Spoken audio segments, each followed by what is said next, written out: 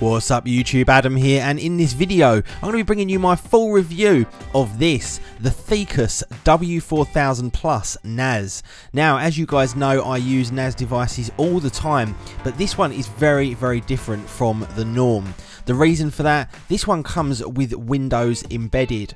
So this actually has the storage version of Windows Server 2012 Essentials, and what that means is that instead of having a device with a NIX proprietary based operating system, this has got a full-blown version of Windows on it, which gives you the ability to do a whole bunch of things that are different from your typical NAS device. Now, this one's got a whole bunch of features. They do have a range of different models that are available. This is the 4-bay version, so this can take up to 4 drives. Now, you can go bigger than this and have more drives, or you can have less, but this one has a whole bunch of features and specifications. Now, you can see here a huge list of software features, and that really comes down to the Windows based operating system that we've got installed on it. This one comes with 4 GB of DDR3 RAM, and it's also got a dual core Atom processor as well. Now, amongst some of these features give you integration into the likes of Office 365 and also the cloud with Windows Azure as well. Now, in addition to this one has a built-in embedded 60 GB SSD drive, which means that the operating system is already pre-installed on that, and you're going to get extremely fast boot and response times. Now, taking a look at the device itself, an attractive unit, mostly made out of metal with a plastic front, and you can see here we can get access to the drives by just clicking open the door, and then we can see the 4 drives in there. Now, all of these drives can actually be locked into place with a key if you should decide, and to get them out you just simply use the clip that's on the front of the drive itself, and once you do that you can just simply pull the drive out and get access to the bay itself. Now, you can buy these with or without hard drives pre-installed. Personally, this one has not got hard drives installed on it, so I have got the drives separately to this, and the drives that I opted for are the Seagate NAS drives. Now, I've used these quite a few times, extremely good for these type scenarios, and if you want to you can put any kind of drive in there, but I highly recommend these Seagate ones. Now, I've opted for 3 4TB drives, but you can have obviously 4 drives in there should you want to, and like I say, you're going to have absolutely no problem with these particular ones. Very much designed for use in this kind of environment, and very reliable, along with fantastic performance. Now, once you've pulled the bay out of the device itself, it's a simple case of just putting in 4 screws into each drive to make sure that they are all secured into the bays, and then you're ready to rock and roll. So once that's done, just simply grab the drive with the bay as well and just slide that straight back into your NAS device and clip it into place, and then should you want to you can obviously also lock that door as well to keep that fully secure. Now, once you've got all your drives installed and you've got the door closed, you are ready to plug this in. But before we do it, let's just take a look at some of the ports we've got on the back. Now, we've obviously got power, we've got VGA, we've also got HDMI, which is very different for a NAS device because you can plug this directly into an HDMI screen, or obviously a VGA screen as well. We've got USB 3, we've also got eSATA, and we've also got 2 gigabit Ethernet ports as well, which can be aggregated for full speed. Now, I've plugged this into a TV, and you can see that you can actually boot it up and get direct access to the operating system itself. Once you've turned it on and booted and logged in, you can literally see a full-blown desktop that you can use the same as any other Windows machine. Now, when you turn it on, you get a whole bunch of lights that show you exactly what's going on with the device itself, and once you've got everything installed, they remain turned on and give you a good indication as to what is going on with your device.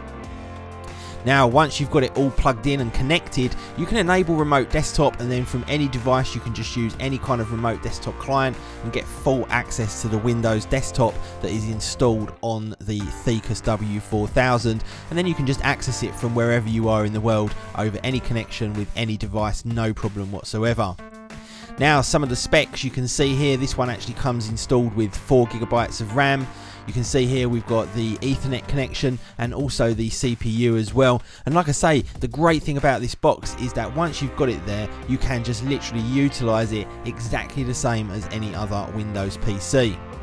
Now I'm going to go ahead and set up the RAID for this. You can obviously choose between any of the RAID types that you've got built into Windows itself. I'm going to go for a RAID 0, so that's striped. I'm going to add in my 3 4TB discs. Tell it to go ahead and format that, give it a name as well for that particular drive. You can obviously also select a drive letter, exactly the same as any other Windows device. Go ahead, click go, and that's going to go away, create that RAID drive there with RAID 0 striped across all 3 of those disks.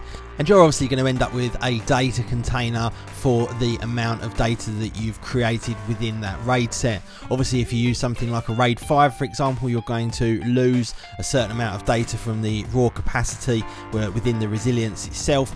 But with striping on RAID 0, you'll get the combined total of all of the drives added together, so you should end up with a whole bunch of space.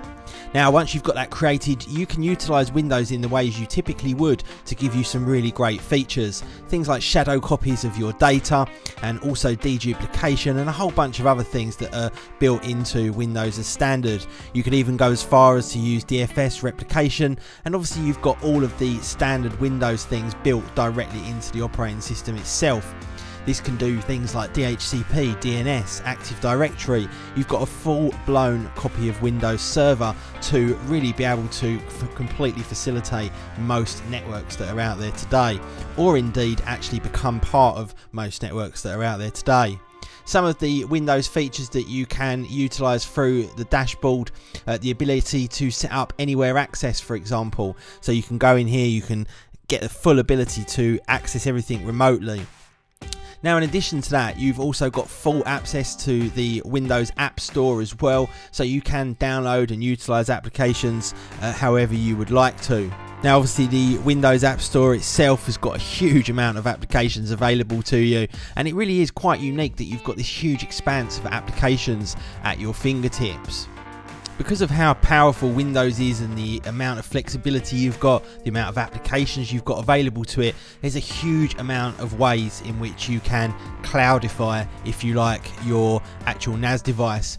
Now the one that sort of comes bundled with it is called Orb Web, and that gives you the ability to use it like a cloud device, so you can get access to all of your documents, you can get access to all of your pictures and videos and all of the different kinds of data you want to, and you can also get access to your remote desktop as well, so a fully flexible functional application. Now let's take a look at the all-important performance of the Thecus W4000 Plus. Now as you can see here, we've got a huge file, and I'm copying that over the network to another NAS device, and you can see we are literally utilizing the entire gigabit Ethernet network with over 100 megabytes per second data transfer. Now this is exactly the same on the read and the write, so very fast data transfer indeed, extremely fast access to that data, and you're going to have no problems whatsoever with the overall performance of the box. Now in addition to that, if we actually do a local copy of some data, I've got a huge amount of data here, and we copy it across, you can see that we're achieving even faster speeds again, right the way up to close to 200 megabytes per second on some occasions. So all in all, this is a really great box. If you've got a small office or a small business and you just want to be able to have this little one-stop solution, this is really going to be absolutely perfect for those requirements. Anyway guys, thank you very much for watching. I will see you all in the next one. See ya.